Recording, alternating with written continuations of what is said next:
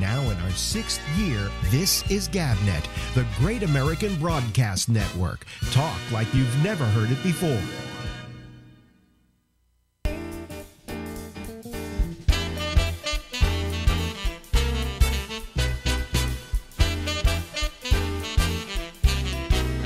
Hey, let's sing.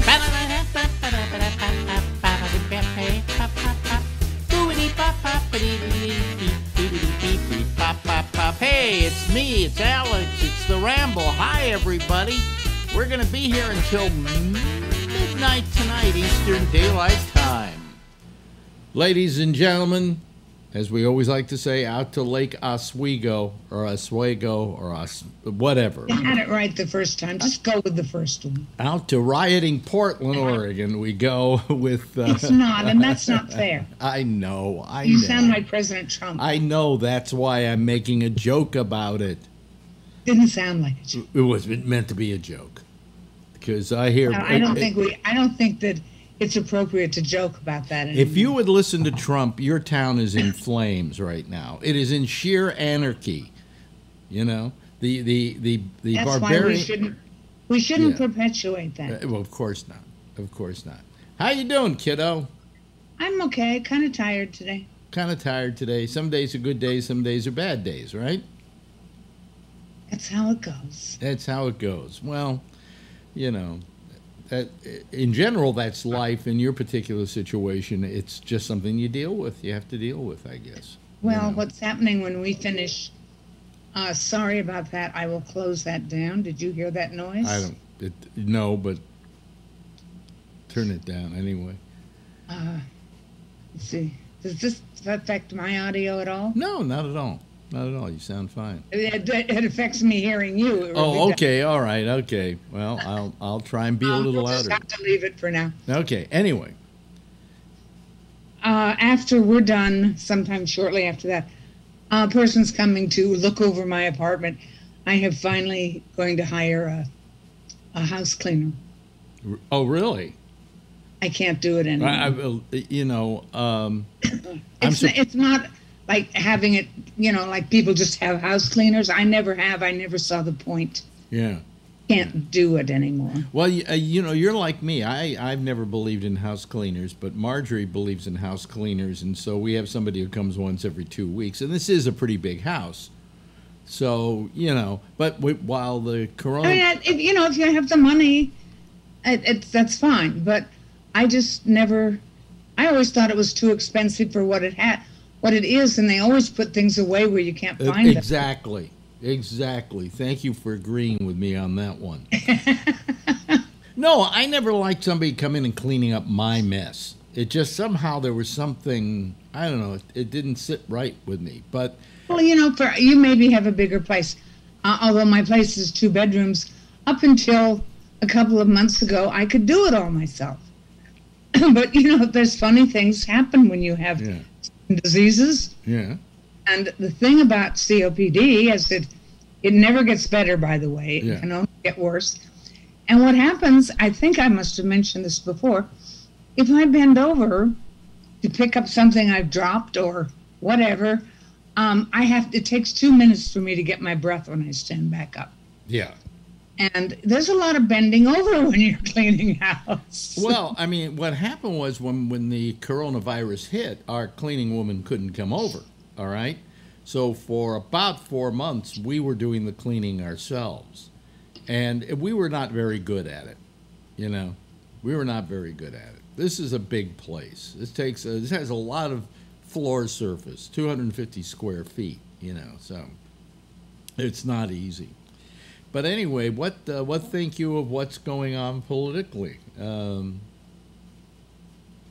there a question there? Yeah, there's kind of a question there.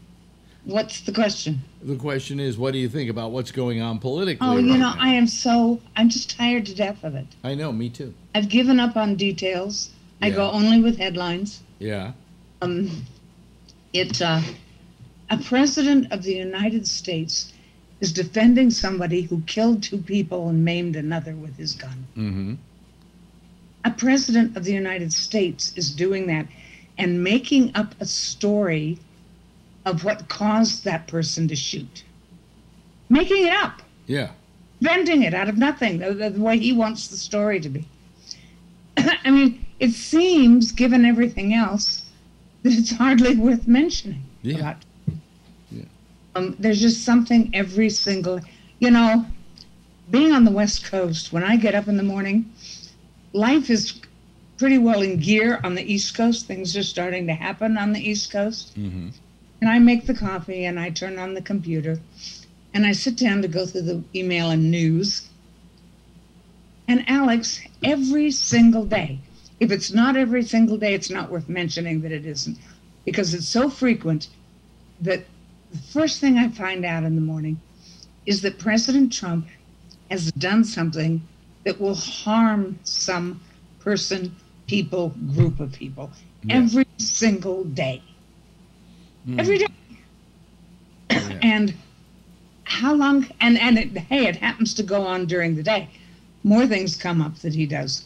Mm-hmm. He's worn me out. Yep. Just worn me out. If I'm still here, I'll vote against him. I don't care if they're running a radish.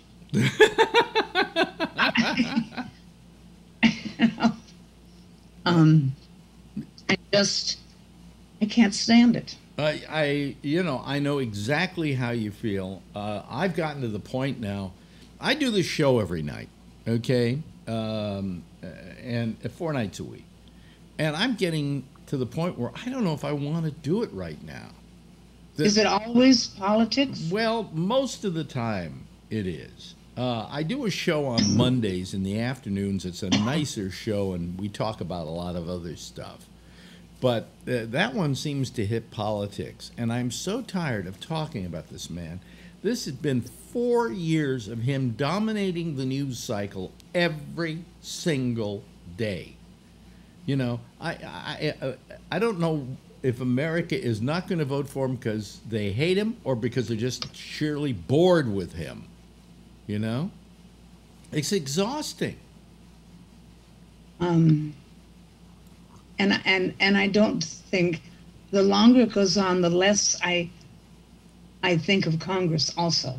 Yeah. That almost any single thing he's done as president should be, if not to remove him, a way to control him from following on with it. Yeah. Never do anything. As a couple of them get up and they make noises on camera, Yeah. and they go back and do whatever they do in their offices. And so it's apparent that, first of all, I guess the big takeaway is that our system doesn't work. Well, If you have a leader who will do anything, including encouraging shooting people in the street, well, then that's okay. That's what our system allows. let me ask you this, though, because I asked myself this question. In my lifetime, and that has been a long lifetime, all right, a little bit longer than yours, all right, have I ever had anybody run for president that I was absolutely overly enthusiastic about? And my answer was no. I don't think that's the question. Huh? I don't think that's a reasonable question. Well, I think it's a reasonable question. In Have I ever, the question circumstances. is, have I ever voted for somebody that I was enthusiastic about? And the answer is no. I don't think that that's a comparison. I Really? completely Why? reject that. Why do you reject it? Because it doesn't make any sense. It's not sensible.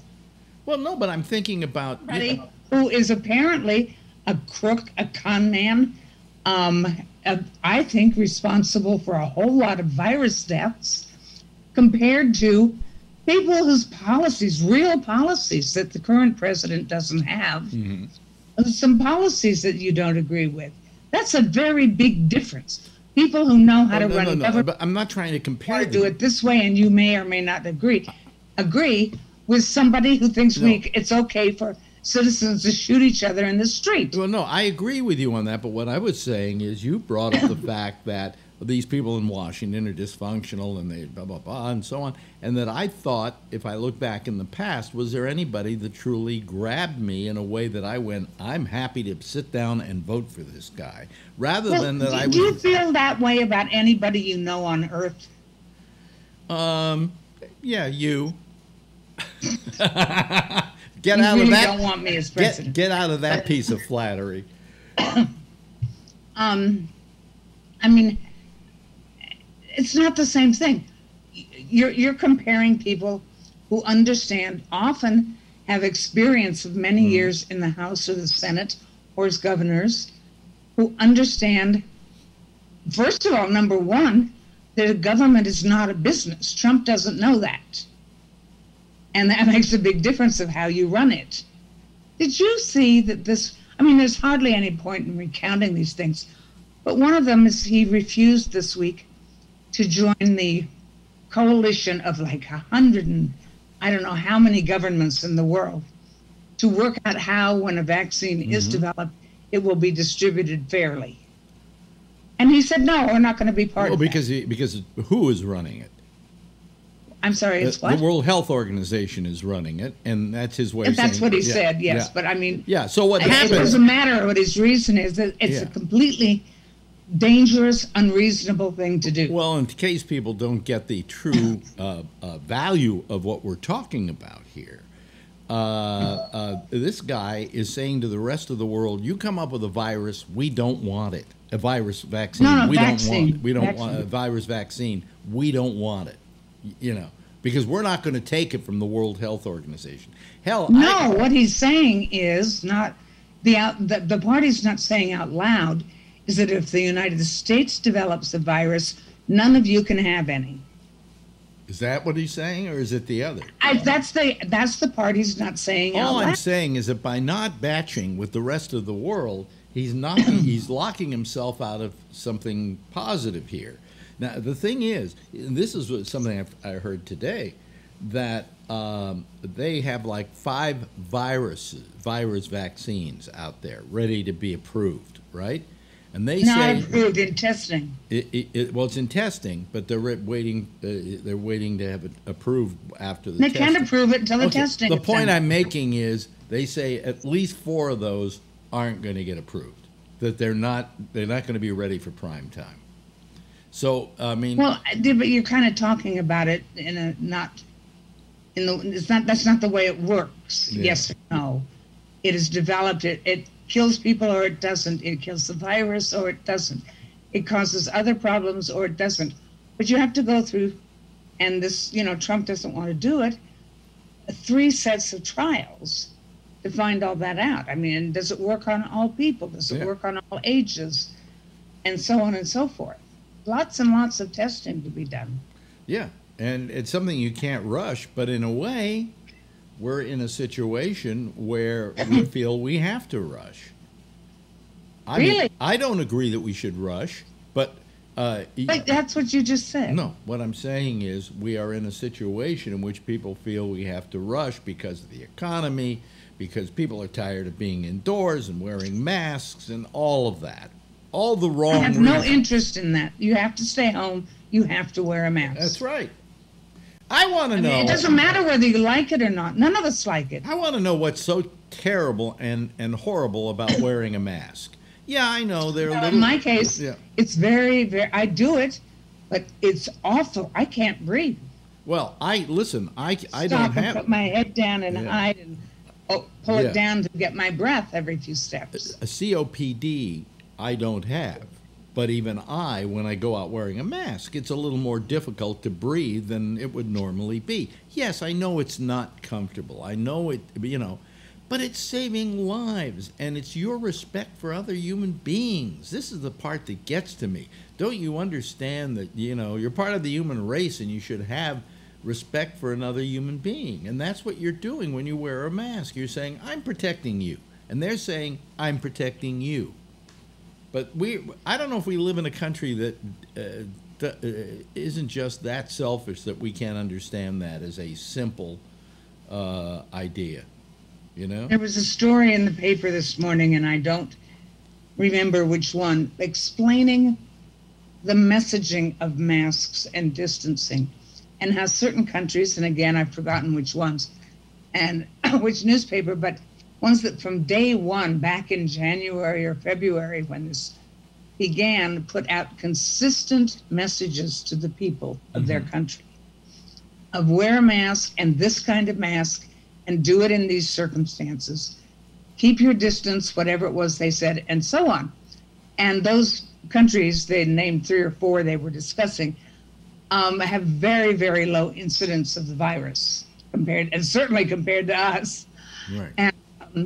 And the thing is that through the 6 or 7 months we've been going through this so far, the message has always been consistent from the top. We've never had a message, let alone consistent. Well, here's what gets me. Do you know, to this day, today, there were 1,000 deaths yesterday in the United States. In New York, by the way, we only had 3. Okay? Now, I'm not bragging here. I'm just saying. You are. Well, no, but nobody says, let's look at the New York model and see what they're doing right. You know? I mean, our infection rate is down quite low. Our hospitalizations are at an all-time low.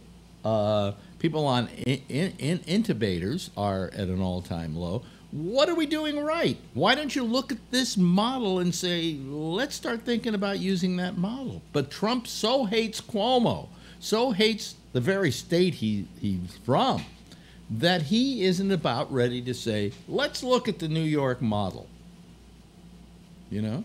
Because what we did was very methodical, very scientific. We stuck to the science. We threw politics out the door. We threw the economy out the door. The most important thing was saving lives. So, I made my speech. Yay for us. You know, don't come here. Don't come here. We don't want your cooties, you know. So don't come here. But it's really, we are right now the safest place in the country to be.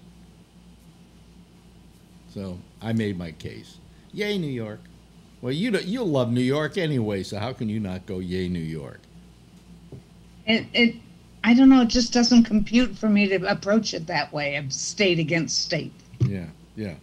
But, you know, it's just that I just see this carnage happening everywhere, and kids going back to college and holding parties and not wearing masks. It's just, yeah, I know, kids, you're probably not going to die from this if you get it. But your mother is. People that age get it, and some of them die. Yeah, some of them die, but not enough. Well, I mean, is it okay for 6 to die, but not 10? I mean, come on. Yeah, but you know, I have a period. Remember when you were a kid, you thought you were invincible. But that isn't the point. This is not, you know, a winter cold. No, I agree with you, and I'm saying that they should know that.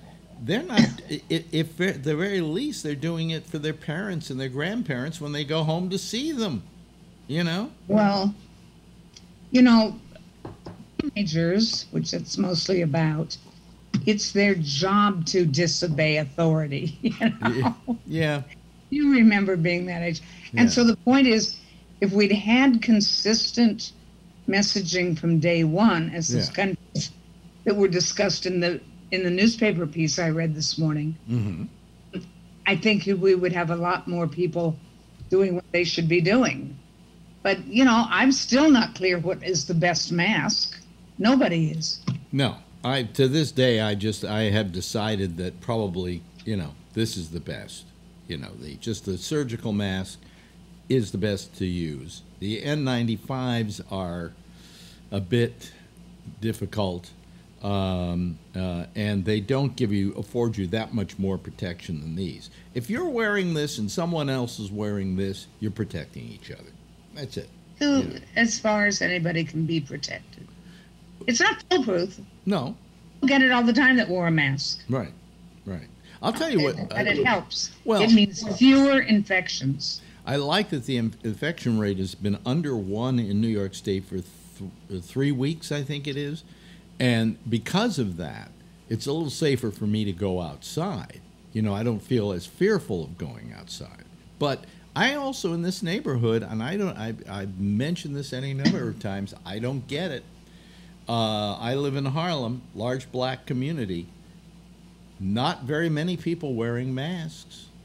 You know, I go to Midtown, and everybody's wearing a mask. Well, I'll tell you, I live in an apartment community that happens to be mostly old people. There may be 6 families here with young children, and the rest are mostly old people. I go out to take out the trash, to go to the mailbox, or for God's sake, get in the car once in a while and go to the grocery store. And I'd say I don't see more than 1 in 10 wearing a mask. So you can't say any one type of person doesn't wear a mask. Right. Well, I all I'm saying is that here it seems rather predominant. And I wanted to make up a T-shirt that read, "If Black Lives Matter, wear a mask."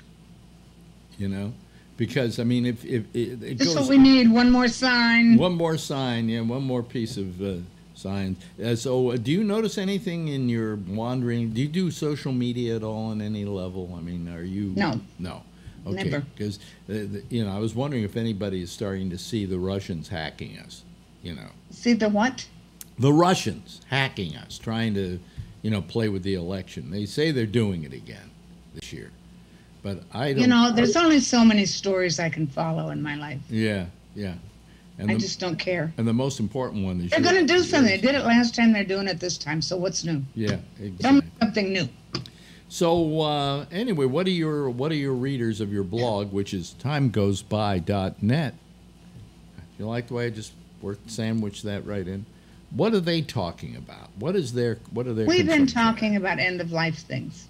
Yeah, because that's your And today I posted a story that a woman in Canada managed to get a petition through whatever they call their parliament or whatever in Canada. I'm ashamed I don't know what that's called. But it's an exception to the psilocybin ban that's been in force right. in Canada since 1974. It's only for 4 people to use it right now. That they're, you know, just the petition was just for those 4 people, and that was what was granted. But in writing the story, I looked around, and Oregon and Washington, D.C. both have items on the ballot in November to either decriminalize or to some degree legalize psilocybin, magic mushrooms. Yeah. And already they're decriminalized or made legal in Oakland, Santa Cruz, and Denver. So there's this little mini bubble. Well, let's explain for a second what psilocybin does to people who don't know. It's one of the mind drugs. It's one of the what did we call them back? You know, hallucinogens. But, More psychedelic. Psychotropic. But this one has got a lot of scientific research behind it. Psilocybin, which occurs in a bunch of different kinds of mushrooms. And it is very useful for people with end-of-life anxiety. And what most people will say that have done it, I've done it, is that it removes a whole lot of the fear that you come away feeling that you really are part of this great, overwhelming thing, whatever you choose to call it. Right. Depend on your religious leanings or not. I don't have any, so for me, I think of it as the universe, you know. And so there's this little mini trajectory starting, going upward. Yeah, right. Making this, I mean, the laws that have been written, as opposed to decriminalization, assign it for end-of-life anxieties, that sort of thing. And it really should be just let people use it. Exactly. You know, you take what you can get in little mini steps. Right. So that was encouraging. Well, we're almost kind of running out of time here. And for this session, I never like to say we're running out of time because, quite frankly, we're all running out of time, but we're not running out of. You know what I'm saying. Anyway, I'm very confused. I'm running out of time. Huh? Yeah, you're running. I'm running out of You're time. running out of time, but the sand hasn't gone to the bottom of the hourglass yet. But there's not much left in the top. Well, what we'll do is we'll come back again maybe in 2 weeks and check in with you again and see how you're doing and see what you're thinking. This is okay. You too. my ex-wife, Ronnie Bennett. She can be found at timegoesby.net. It's what it's like to get older, and in some cases, what it's like to die. Well, I haven't quite got there yet. She hasn't gotten there yet. She's still with us, folks. She's still above room temperature. Anyway, we love you, Ronnie, and we'll talk to you again in a couple of weeks. Take good care. Bye-bye. Now in our 6th year, this is GabNet, the Great American Broadcast Network. Talk like you've never heard it before. Yeah, and there she was, ladies and gentlemen, my ex-wife, Ronnie Bennett. We love talking to her. It's nice that what didn't work out as a marriage worked out as a good friendship, and we like that. We like that. Let me see. My glasses are in my pocket.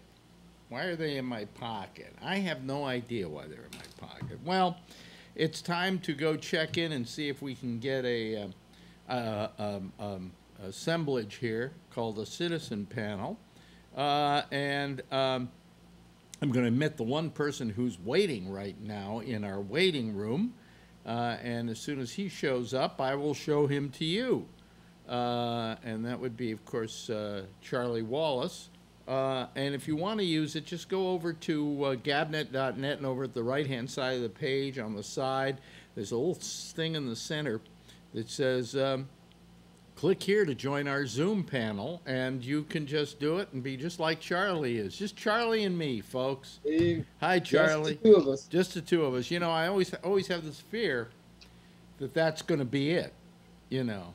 But Robert Natali is calling now, so we'll admit him to the group. Excuse me. Easy now. Yeah. Well, I have, where are they? Oh, here they are. See if I need them. I have a little cough medicine here. A little cough pill. Yeah. So anyway, hello, Robert. Hello, Charlie.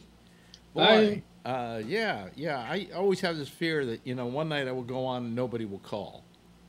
You know, and then all of a sudden a lot of people call. And then I worry that nobody will want to watch this drivel. And then last night we didn't have a lot of people watching it while we were doing it. But after it was over, we got an amazing amount of people. Maybe the highest number we've had after the show. So apparently they were out doing something better. And we do have the Labor Day weekend coming up after all. Any of you do? So what? So what? Yeah. Well, I don't labor anymore anyway, so, yeah, right. You know. Do you have any plans, Robert? Nope. Nope. You know, More the same. I've never asked you this about family. You have a wife? A wife and a grown child. A grown child. How grown is that child? 32. God, that's like a little time bomb ticking away, isn't it? Yes. Saying you are getting older and older and older. Yes. Yeah, just one kid you had. That's it. Yeah. Oh, okay. You're doing the Jewish thing. Jews are not known usually for large families. Right. You know, mainly because we fuck them once and that's it. You know. Is that what it is? yeah, right. That's it. And Jeff, hello, Jeff. How are you doing? Turn on your mic. Turn on your mic. Yeah, turn it on. That way we can hear you. Well, I guess you're right. Yeah. It's a little easier to find the mic on this one, though, isn't it? It's just a picture of a microphone. You can't miss it. You know? Yeah. You've had less problems, I think, with Zoom than you ever had with Absolutely. Zoom is very good. Yeah. We were using what do you call it? Skype. But Skype. I have used it so infrequently lately that when I say Skype, I have to remember it now. You know. You know, it's owned by Microsoft, so they're not going out of business anytime soon. But no. I don't know anybody that uses Skype anymore for at least groups. You know, there is a thing called Skype for Business or something that they're trying to push like crazy. But I guess initially I should ask you all, are you doing anything, Jeff, for the weekend? On Sunday, I think Yeah. I'm gonna go see my son and Mm-hmm. his wife and kids. That's good. See how they're doing. Yeah. Yeah, that's nice. It's also nice that you get out. I get out, I take a walk, it's in the neighborhood, that's it. You know, the big day tomorrow is I have to go to the dentist because I have a tooth she needs to fill in. It's kind of getting a little ragged here. Nothing terrible. And X-rays, or as I call it, the gold hunt. You know, they take. It seems like every time I go to the dentist, she's doing something to figure out how she can make money off my mouth. Well, let's take the X-rays, okay? Well, why? We took them last year. Yeah, but you know, you don't take good care of your mouth. It could be. You could have some terrible stuff going on in there. Okay, well, go on your diamond hunt, you know. And so I have to do that tomorrow. So that's my big thrill, going to the center of town. And then what I do is I take a lift down there, and it only cost me $35. You know. Coming back, I take a bus. And they were great for a while because the buses were free. They weren't charging for them. No longer. No longer. They're charging for them again. Yeah. What the hell? I don't mind, you know, paying the bus fare. But I had to go looking for my senior citizen pass because I couldn't remember where I put it. It's been so long. You know? What's the bus cost Huh? these days? The bus, What is the bus? I have no idea. I just put the thing in there and it charges it to my account, and you know, that's it. You know, so and I haven't taken the subway yet. I hear they're terrific. I hear they're clean and that they're the least dangerous place in New York to be, mainly because nobody's taken it. You know, nobody's taking the subway. The subway is going broke. It's losing money hand over fist. And I guess I should take it once to just get over that fear, you know. But we have a few little spikes going on here in New York, basically up in western New York. I think you probably heard about them, Robert. A spike in some cases where upstate, it's over 5% infection rate.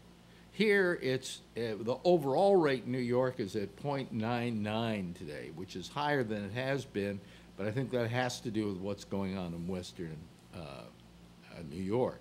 But we're still, you know, we only had 5 deaths. We have 430 people hospitalized.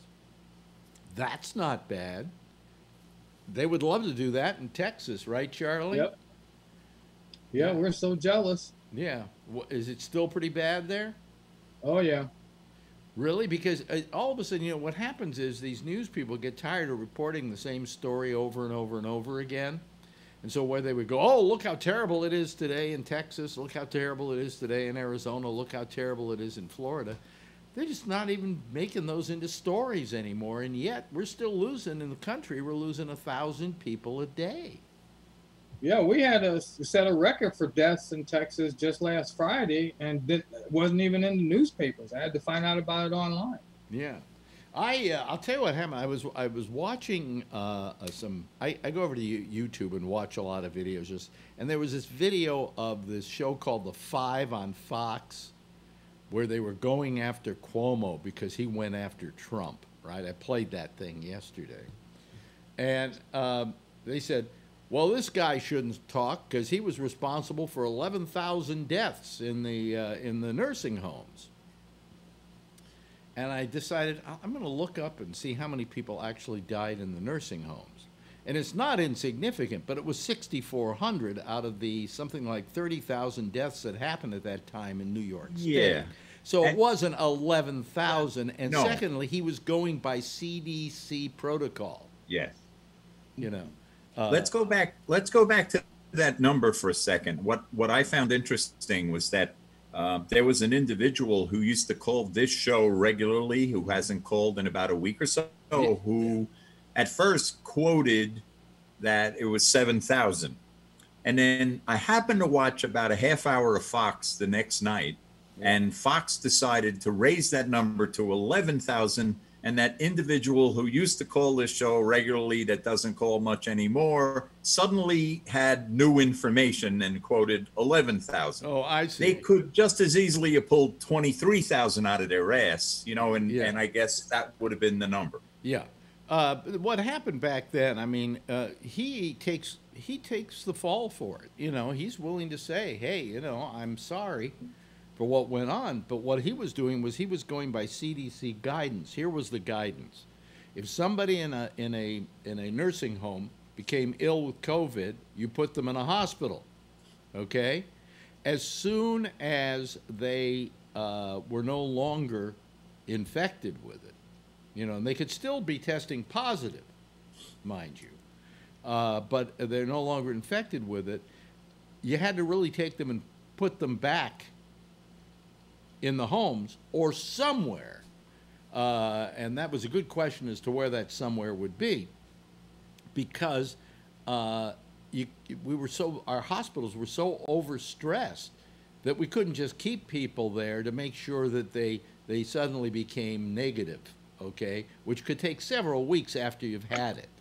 All right, so he was simply going by CDC guidance, and that's what that was all about.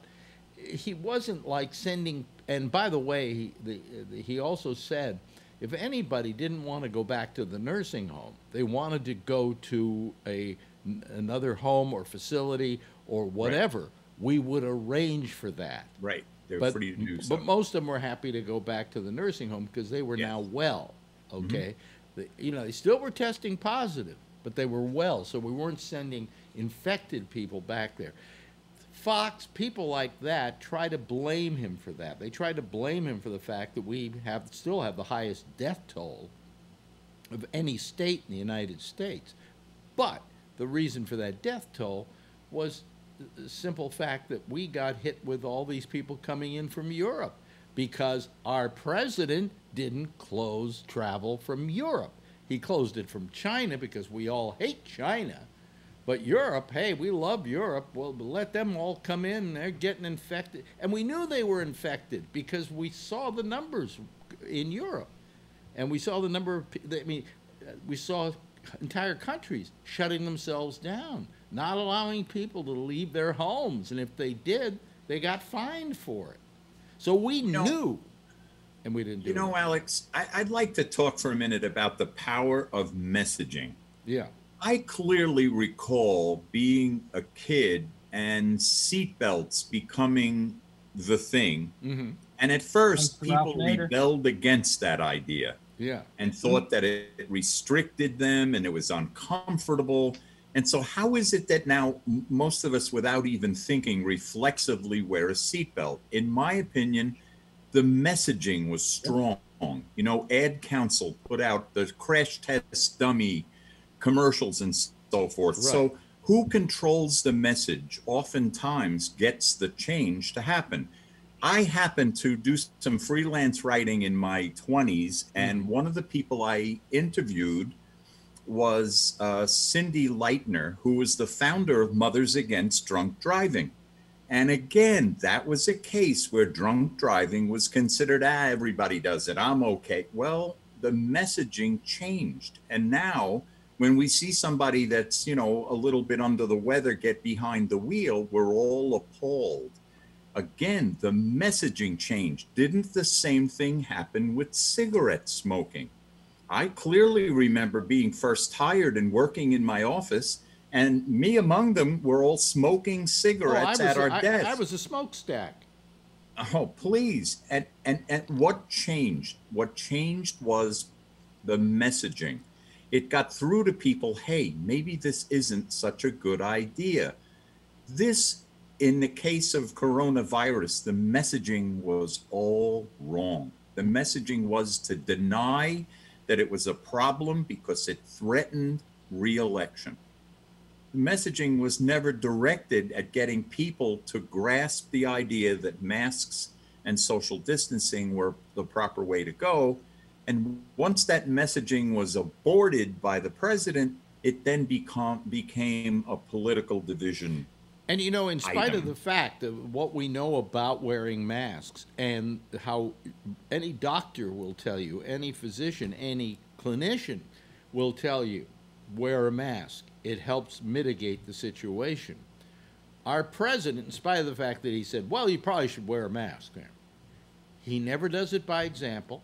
And when he has people around him in a crowd, like at his speech the other day for the Republicans, nobody was wearing a mask. You serve by example, you know? And if he had just done something simple like start wearing a mask in public, all his minions would start imitating him and doing exactly the same thing, and he could have saved 10, 20, 30,000, who knows how many lives, you know? But he didn't do it. And that's what I think I find most disgusting about Donald Trump. And that is that the man doesn't understand that his job is to protect the American public.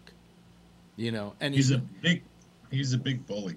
He's a big bully, but he thinks that he's a big bully. And I think, you know, seeing him today in front of the you know, doing the Air Force One thingy, I couldn't listen to him. Man, he just starts saying the same old stuff, and he started getting into Joe. And this is how he's going to be in the debates. He's going to be a big bully in the debates. He's not going to let Joe get anything out. Joe's going to stutter trying to, you know, get stuff out, and he's going to keep talking over him. He's not going to let him say anything. He's going to say these stupid lies, and he's going to be a big bully. Yeah. Well, I mean, the point is that his job is to protect the American public. And he clearly has been remiss in that duty. All right. Well, in his mind, his job is to get reelected. He doesn't give a crap about them. He says his idea of protecting you is protecting you against mythical riots. Yeah. You know, about creating riots out of just a little firestorm somewhere.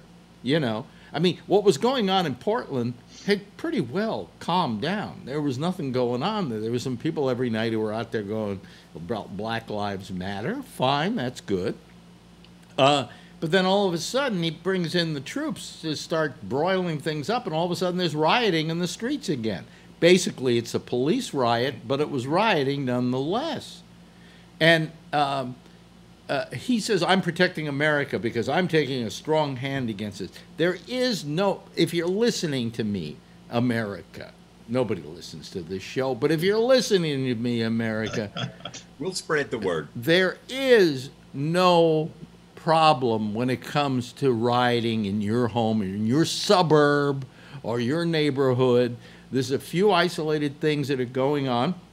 And by the way, tonight, Marjorie said to me, and I've said this before, she said, you know, crime is up in New York City. Crime is up in Chicago. Why? Well, didn't we have a thing called the coronavirus? Didn't we have people stuck indoors for 6 months, for 5, 6 months? This is really kind of a reaction to that. Does that make... Does that... Huh? Crime statistics have been heading down in major cities over the course of 25 years. You know, so if you compare New York this year to last year, it's not really a good comparison. You should compare it against 20 years ago. Right. But compare 1970, you know, or 1980 to the year 2018, and you'll see that the slope of violent crimes has been marked, and that's in most major cities. Yeah. He's like the arsonist who shows up an hour later in uniform to help put out the fire that he started. You know, it's just... Well, I mean, folks, you know, the danger that you have from, number one, Antifa, that doesn't even exist. I'm sorry. If I knew where Antifa was, I'd be joining them right now, okay? So would Robert. Do you know when the meetings are, Robert? I hope to attend. Yep, but please, Antifa, if you're watching, send us an invitation. Let us know where we show up, you know. I'm against fascism. I'm against fascism. And by the way, I'm an anarchist as well. So I'm the kind of person you'd want around you. All right. Yep. And then we can all go out to those suburban neighborhoods and terrorize the suburban neighborhoods. You know. Yeah. I mean, what he's done is he's created this crisis that doesn't exist. But anyway, we know that's true. The fact is, are there other people in America who realize they're being, used? Yeah. I think that one of the problems also with the riots is, they're saying, oh, we'll have a curfew, 11 p.m. Mm-hmm. And, when the sun goes down is when all these other people start coming out and start start making fires and all this stuff. If they're really serious about it, they'd lock down even sooner than that, just at least for those weeks. Bree, you got your hand up? Yeah, so I wanted to raise the issue of the election. In case you didn't see the Washington Post story, they ran, they did this experiment where they got a bunch of Republicans and Democrats together, and they ran these what ifs and scenarios. Yeah. And basically, the only scenario where there was sort of orderly transition is if Joe Biden had a complete and utter landslide across the board. Mm-hmm. But if you look at the polling, even if, and we say, well, polling is never that accurate. Actually, it was pretty accurate. It has been pretty accurate. It was pretty accurate for Hillary Clinton. It's just that it didn't predict in the key battleground states where the Electoral College It didn't was take running. the Electoral College into consideration. It was talking about total votes. Right. And they were right So when it came to total votes. Yeah. Right. So we can say right now, and I was reading another article that says a lot of Trump supporters will not talk to pollsters. They feel, they're going to hold that in. So they say there's a 3 to 5% bump, invisible bump for Trump that's always present. So, I mean, just going on that, we can, and we see that it's, in Las Vegas betting is 50-50 right now. So No, it's I think not. we could assume. Wait a minute. that it's not going Wait a to minute. be a Hold on. landslide. Bree, you're wrong because Robert is the expert on It's this. not true. What that is- isn't close to true, Bree. Right now, if you want to bet Joe Biden in Las Vegas houses, you have to lay 165 to win 100. That's hardly 50-50. Yeah, really. Well, according to Fortune.com, Well, forget them. Who Robert don't take Robert bets? Natale is the gambler. Yeah.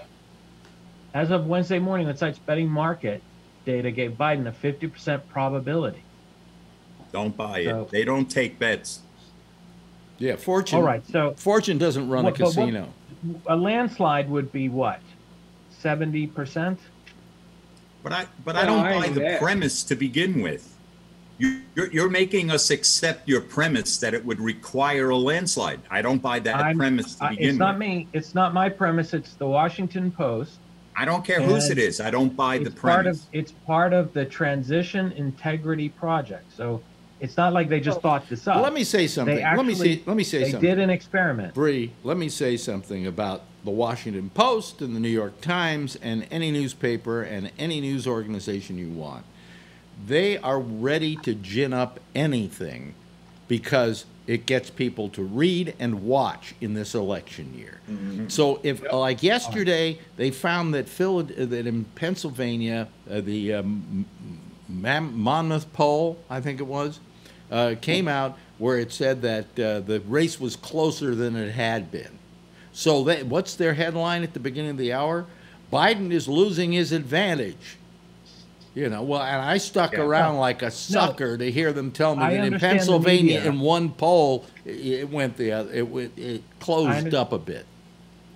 Do you know the names? By the way, Michael Steele, Bree, John Podesta? is there any way you can prevent your camera from adjusting to the light? Because, or either that or just move it a bit, because with that background, you keep going black, and then we see you, and then you're black, and then we see you. You get glare from the windows. It's the glare from the window, yeah. See, yeah. See So what let's happens if see you here. move out of the frame a second, and you'll see what I'm talking about. You see what happens? Yeah. Yeah. See, so if I'm you, not sure. yeah. Well, anyway. Well, yeah, I agree with you, and I understand that the media, and I understand what I'm saying is the Transition Integrity Project is a nonpartisan group, unlike the FEC, which, by the way, is quite partisan and run by a Republican, and is in control of the elections. Yeah. These guys are just, a project. But actually, I find their the experiment to be, these are Democrats and Republicans, and they played out all the scenarios. And the Republicans said, we're going to fight the way we're going to fight. And the Democrats say, we're going to fight the way we're going to fight. And what it came down to was, well, let me ask you this. Why did Al Gore concede the election? Because, in theory, he could have won if he would have stayed with it. Why did he do that? It had so you're saying it had nothing to do with the fact that the fucking winner's brother was the governor of that state, and that the person who was in charge of counting the voting was an appointee of his. It had nothing whatsoever to do with that. Come on. Give me a break. I don't know what you're saying. You're putting words. What I'm saying is Jeb Bush was the governor of Florida at the time the Gore-Bush problems in Florida happened. And who was the person that was in charge of counting the vote in that state with the hanging chads? It was a moron Trump has that no was connections appointed like by that. Jeb. So you're saying Trump has no connections like that? Like he can't make things like that happen? Yes, of course he can. I do think so, but I think you're drawing a scenario that has I'm not drawing the scenario. It's the Transition Integrity Project. It's not me. I'm raising it as an issue. Can I say? I don't buy that. I don't buy it at all. So wait. Hold on a second. Hold on a second. Everybody, John Podesta, former Michigan governor, Kentucky Secretary of State, Democratic National Committee acting chair, journalists. You're basically arguing against 30 or 40 people who have probably the most insight into this that is possible. But do they? And they do they? Do they? John Podesta couldn't take care of his emails. Okay, so let's take bets right now. How many people think it's going to be an easy, orderly transition? No, we're not believing. We're not believing that at all. Don't believe That's what it. they're saying. They're saying there's not going to be an orderly transition. And the main reason what's for the that point is of because all Trump this? is Is it to drum up Trump interest on your part? What is your point in all this? My point is we have to be prepared for the fact that there's going to be a constitutional crisis in November. Fine. I think we all probably understand and realize that. But I think what you're failing and by the way, let me also say, before you finish, I'll have you finish your thought in a second, that it is not going to be a crisis of our own making. It's because Trump is going to, if he loses, he's not going to allow himself to lose easily. And this thing could keep going on, and one suit after another. It could be an absolute mess. Yes, Robert, and then, hello, Kevin. For the most part, I'm pro-press. But in this case, I have to call the press out and agree with something Alex said earlier. It's in their vested interest to portray that this race is tightening. When they started reporting a week ago that the race was tightening, if you simply went to 538, who amalgamates all the polls, you found out that Biden had actually increased his lead by a smidgen. That isn't a big deal, but it certainly isn't true that the race had tightened. It's in the press's vested interest to make it get well, it's kind of like the press. The press is huge. The media are. It's not is. You have to give this particular example. Wait a minute, but the press are the kind of people that, I will say, during the middle of a TV show, the newscaster comes in and says, something that absolutely could kill you tomorrow morning. We'll tell you at 11. That's local television news. No, I'm not talking about the national TV does it too. All of them do things to keep listeners, okay? Or viewers or readers. And viewers. And so therefore, they're going to be ginning this thing up. I look over at MSNBC and then I go over to Fox and I see a whole different world. A whole different take on stuff. I saw these people on the 5 going after Cuomo today, and every one of them were right-wingers going after Cuomo. Then I go over to MSNBC, and everybody is in love with Andrew Cuomo. I mean, there's, where can you go to get news that doesn't have any of this? And the answer is you can't. Maybe Bloomberg, but basically you're getting business over there. Yes, Kevin. C-SPAN. Not Kevin, but John. Yeah, but one thing about MSNBC, when they bring these pundits on, you look at them, and their qualifications are like, like a professor at Harvard of epidemiology, yeah, or a senator or something. Usually high-level people. But then you look at the people they bring on at Fox, and they're just hacks that they found on some fucking website somewhere. Like this Bongiorno guy, or the fucking the sheriff with the hat, the cowboy hat. Well, guy. I'll tell you, I find Fox disgusting. All right. Yeah. But I also find MSNBC disgusting for exactly the same reason. I don't want biased news. I'm sorry. I don't want somebody who's going to kiss my ass and tell me what I want to hear. I'm going to want somebody who feeds me facts and lets me determine what the story is. Okay? And where do you get that, Alex? Well, there's no place to get it with any reliability. The New York Times, I think, is fairly reliable, to be honest with you, of all the publications. But I ain't going to USA Today because I don't like my newspaper to be in full color. I like it in black and white. C-SPAN. C-SPAN is the only place to watch with no commentary. Oh, no commentary at all. I mean, I love that show where the guy takes calls and people say stuff that's so off the wall it's ridiculous. He's going, "Well, thank you so much for your call." That man has to get an award for just putting up with that crap. It's also funny to listen to Fox talk about "quote unquote" the media like they are not the media. Yeah, like they're outside. Yeah. Like Laura Ingraham is not mainstream media. Or even refer to other people as fake news. I'm that's sorry. What I mean. It's like they're not the media. Hello. Well, I mean, I never. What I got sick of. You mentioned somebody that used to call the show on a regular basis who hasn't. And by the way, let me just say, I never told him not to call. Okay, or told him he was banned from the show or anything like that. He decided to take himself out of the mix. I guess I have not heard from him. So I want you to know that, folks, that I in no way have discouraged him. In fact, when he left that night, I thought he just didn't like what was going on. He just left, but he just never came back. So, Well, this has happened before. Well, no, this has not happened like this. Okay. It's happened on a one-day basis or a two-day basis or whatever. But anyway, I just want to get that straight to people. Nobody has been banned from this show. A couple of people have been banned, but they don't really matter. It's not for political reasons. But all I'm saying is that, I mean, where do you get the straight news? And all you can do is kind of watch it all and then kind of like average it out, maybe on some level. I mean, we need greater media literacy. That's the first thing. Yeah. Yeah, and you can also get it internationally as well.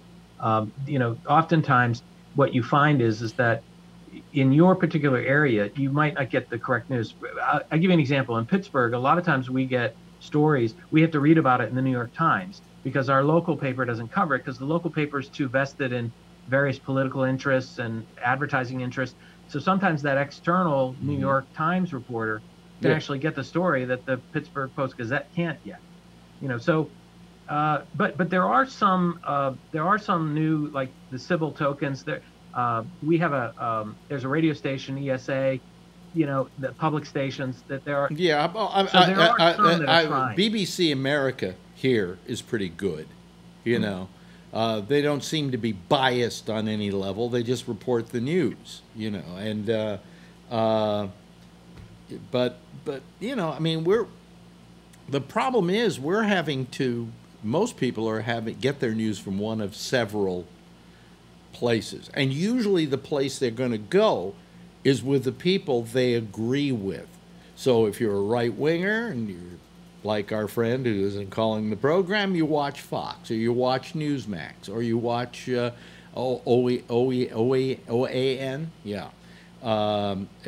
In fact, we have more right-wing stations on cable here than we do left-wing stations. We've got OAM, we've got Newsmax, we've got Fox Business, which is always political. It's never business.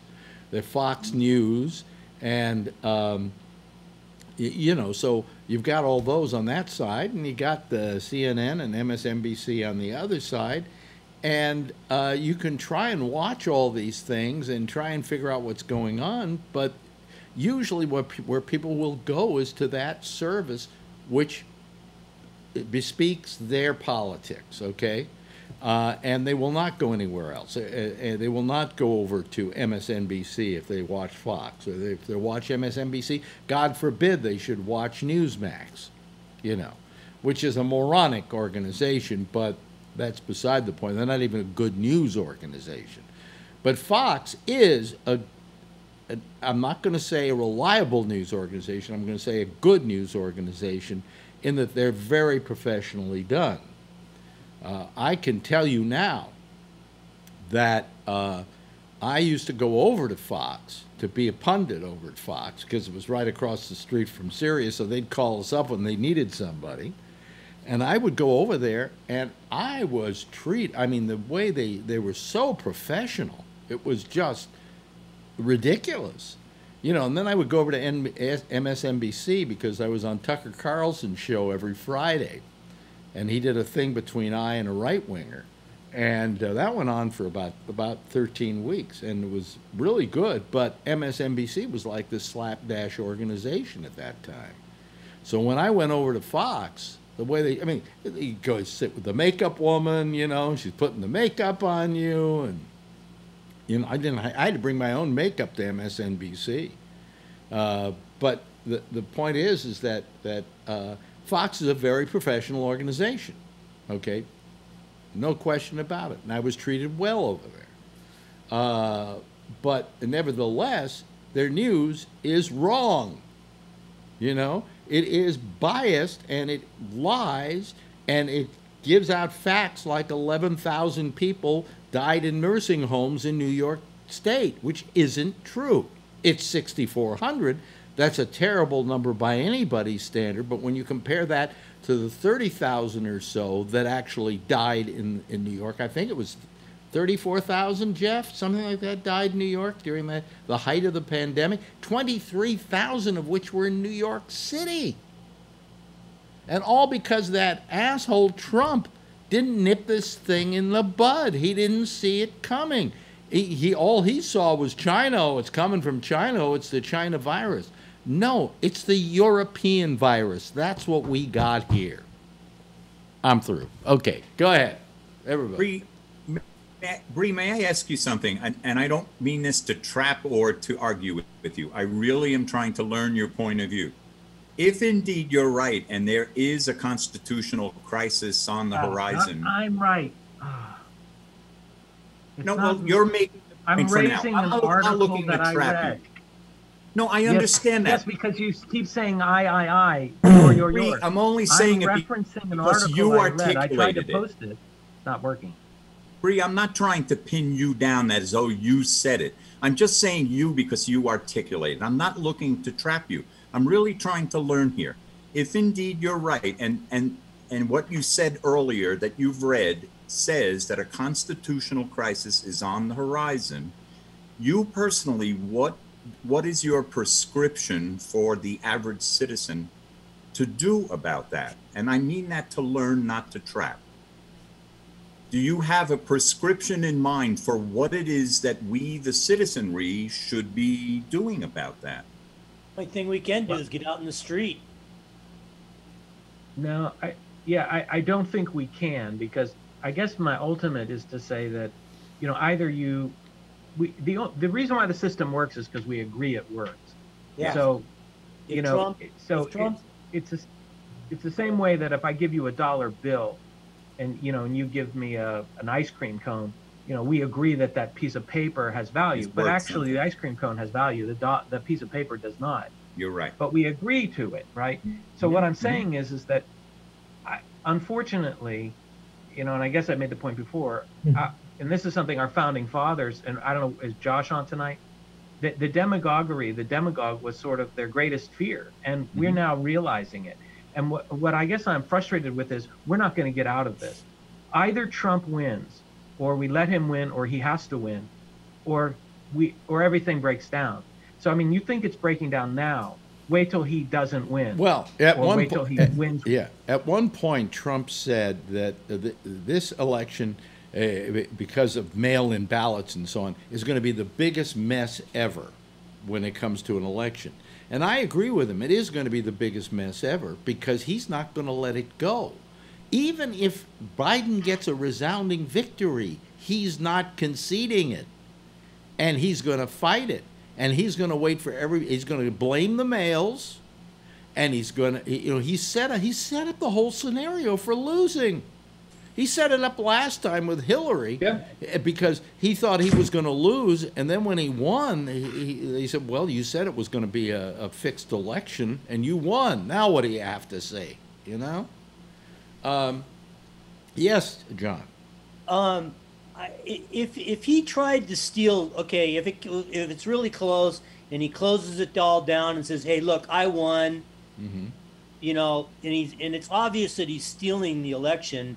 Yeah. There are two things that would stop him: the judiciary, which wouldn't stop him because he's got it pretty much controlled with Barr, and the military. And I got a feeling the military, if it got that bad, the military would not back him up, especially with this latest story about this news that's coming out about these military guys, the sources for that story about him saying that, have you heard the latest story, right? About the losers. The losers in the cemetery and all that.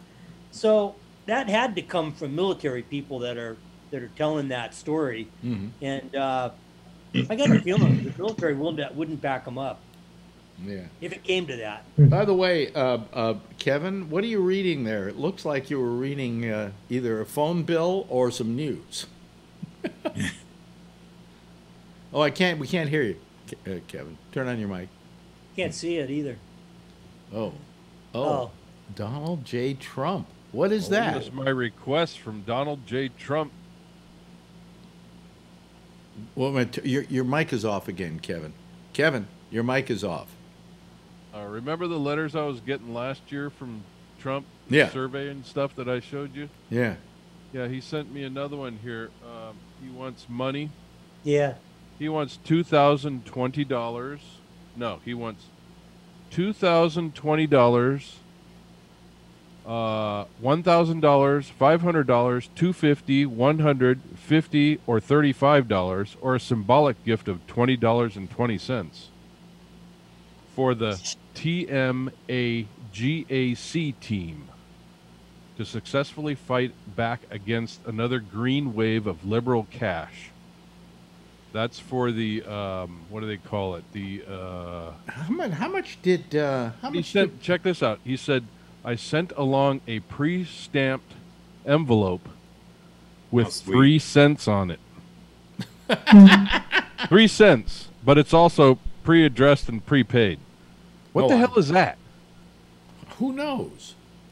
Yeah, it's one of those campaign things, and then they want you to fill out a survey and all this crap. I can't wait to fill this one out. How do you spell it on the pick? Is it Bannon? Is that how it's spelled, I think? Yeah. It's I got one of these last year, and I kept sending them back, and I'd fill out everything that they wanted not to hear. I'd fill it out and send it back. And how much money are you going to send? Nothing. And I'd scratch out my name and take me off your list and all this. I don't know how I got on this list.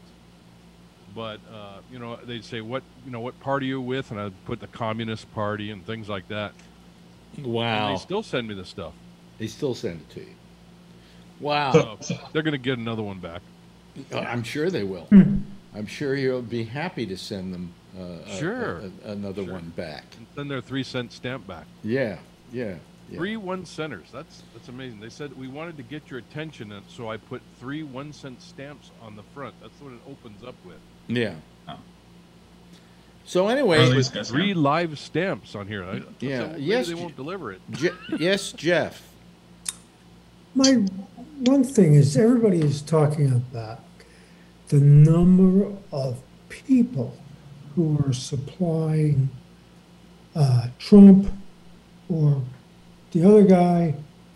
And the reality about who's going to win is the states and the number of people in the states. And you know, whatever the states have, they're going to get, in Texas, they're going to get, I don't know, 100 points. And in New York, you'll get 100 points. And in North Dakota, they get 1. No, you don't get 1. You get the least you have what you have. How they get the Electoral College, it's 2 votes for each senator, and then a vote for each of your congressmen. And I think the one state with the least congressmen is a 1. So I think it's a 3. Yeah. Yes. Nobody is really calculating those things. Yeah, they are. They are, but Charlie. Well, I never hear it. Charlie. And to me, that's at least the reality of what's going to make the decision. Yeah.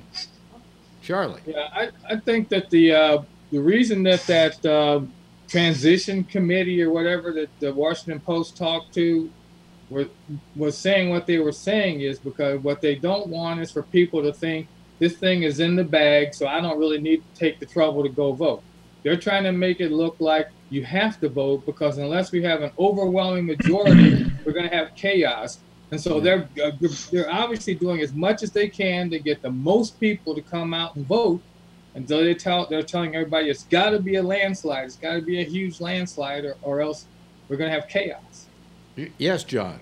Well, yeah, Trump's. Who's telling them that? Who's telling what? That you're the one that brought up the article about the transition committee. Right, but the transition committee is nonpartisan. There are Republicans on there. No, the Republican. Yeah, Michael Steele. Yeah, but they're anti-Trump. He's already gone on record for saying he supports Biden. Everyone on that committee is a Republican. You know, then in that case, there's no Republicans backing Trump except for his people that he's got crap on. And in a way, Trump is he's the anti-establishment vote, which is ironic. You know, if you don't like the system, then you vote for Trump. Yeah, but what Trump wants to do is have a dictatorship. Yeah, that's anti-system. Yeah. He wants to be king. Right. Yes, John Larkin had his hand up. John? Yeah, I just noticed that Trump he's tweeting out looking for volunteers for polling place watchers. Yeah, with guns, which has been going on forever.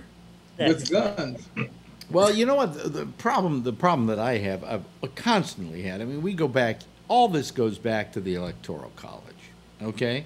Which, in all my life, it never made sense, all right? And here I am, 80 years old, and it still doesn't make sense. You know, it made sense when you had to ride all the way from Nevada to Washington, D.C. to vote, and so they distilled all the votes and sent 3 guys on horseback, you know, whatever. Yeah. But the fact of the matter is, what I don't like is, I know that New York State is going to go for Biden. There's no question in my mind about it. It's a fait accompli. If I don't show up at the poll, I'm not changing that outcome, all right? I'm going to vote anyway, but I won't change that outcome. I want to feel that it does, that my vote does add to the outcome, and that they're not taking my vote and all the votes of the people in the state and then compressing them into 78 people. I want to know that my one vote counts, and that one vote in Ohio that somebody casts counts, and that it's the total number of people and who got the most votes, who wins. That's why we should get rid of the Electoral College.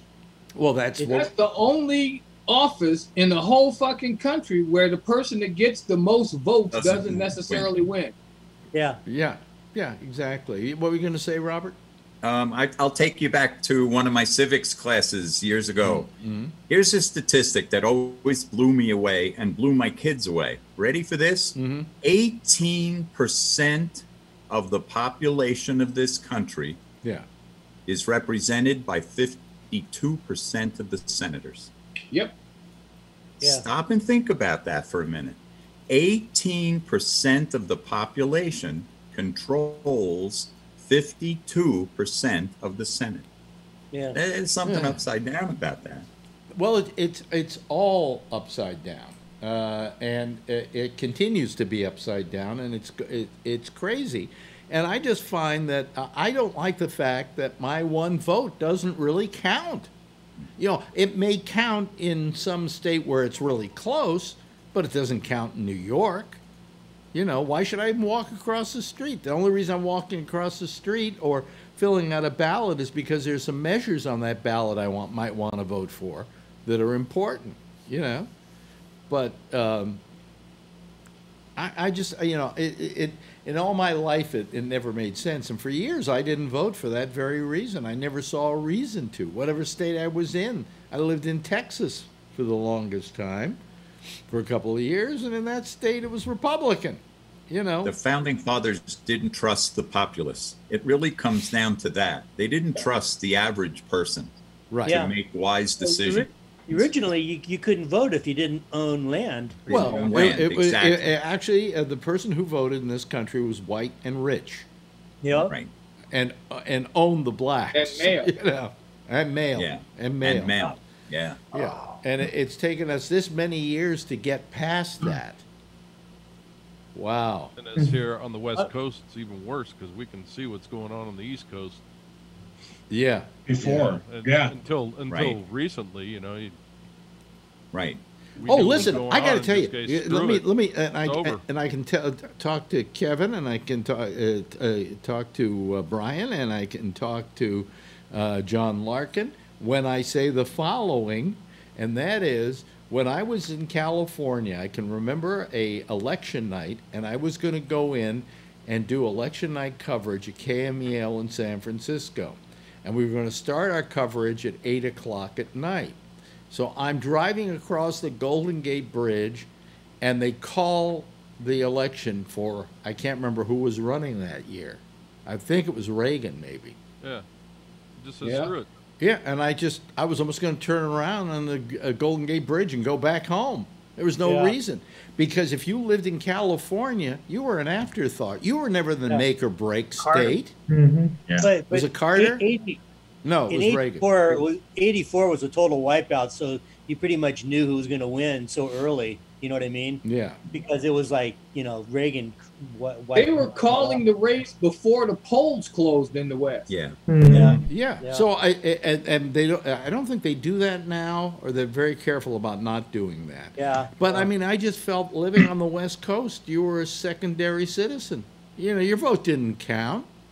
It was nobody was going to be put over the top by California.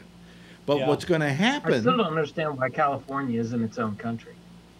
Thank you. Yeah, I don't understand why California isn't two states. Okay, because when I lived there, I was for chopping it up into two states because what goes on down in the southern part of the state had nothing to do with the needs of what was going in the upper part of the state.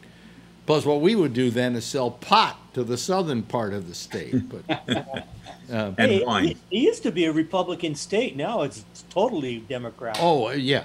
Yeah. Remember how it was? Well, when I was a kid growing up, I mean, you had a Governor Earl Warren.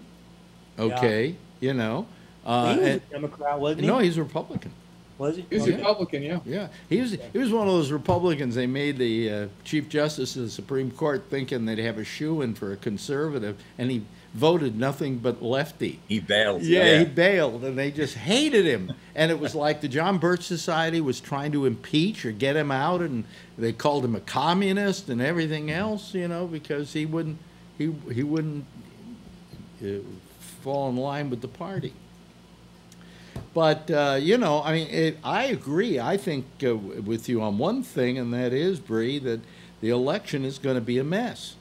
because he's going to muddy up the waters with this whole mail-in voting thing, and he's going to push it into perhaps to the Supreme Court in one way or another, and he's going to refuse to leave. Yeah. I mean, and so that's why it has to be a real route. But even if it's a real route, I don't think he's leaving. He'll still say something. And if you listen to Bill Barr in that CNN interview, he's got him washed too. So he's already he's ready. He's already involved. Ready. And he's doing the same crap. Yeah. What was he doing?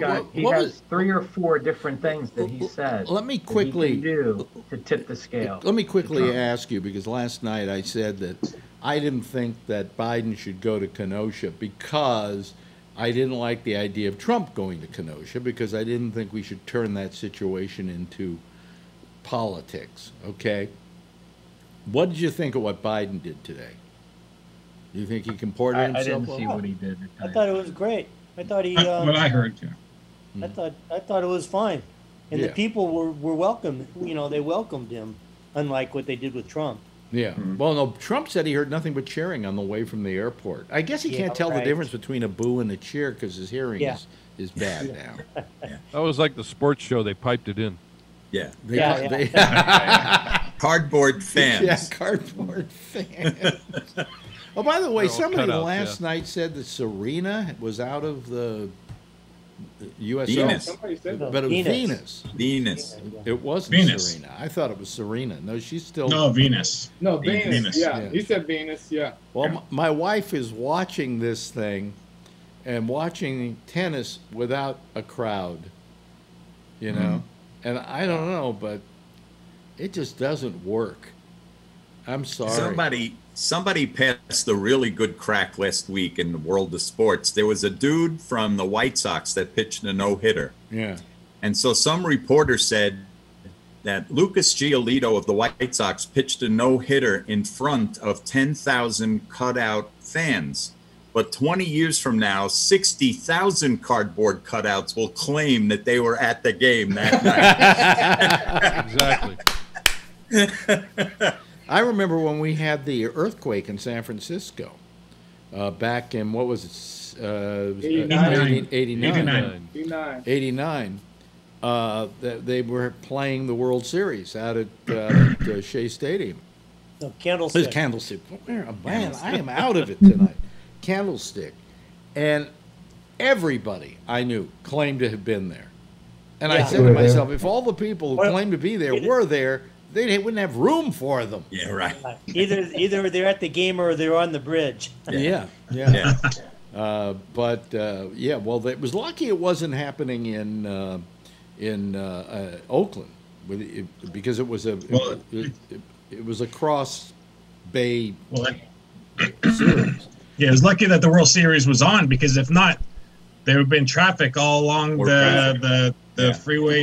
But if it had been in Oakland, the Oakland Stadium, they would have been crushed by that whole freeway coming down. It would have been a real disaster. So I had crossed it. You'd crossed it.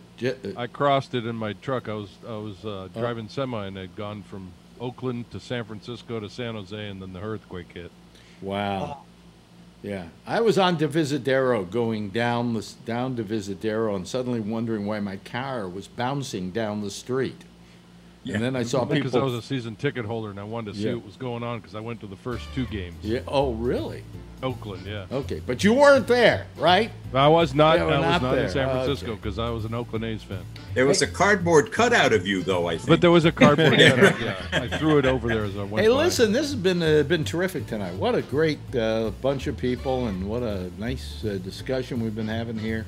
And I thank you for all joining me tonight. Hopefully, we'll see you all again tomorrow. Thank you for the space, Alec. What? Thank you for what? Thank you for creating the space. The space, that's right.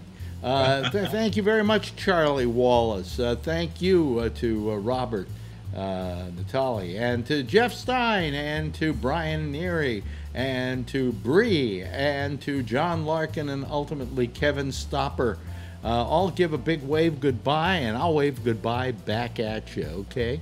There they go, ladies and gentlemen. That's our citizen panel. And there'll be another citizen panel right after this is over with Jack Bishop. He'll be holding forth with the intersection. He'll be doing it on Skype instead of Zoom. So, and it's Gabnet Live is the Skype address. Give him a call, okay? I'll see you again tomorrow night for our Friday edition of the program, and we will be seeing you then. And in the meantime, as always, if you see her, tell her I love her. And by the way, be safe out there and wear a mask. And since it's Labor Day weekend, don't go tongue kissing anybody at the beach, okay? Bye.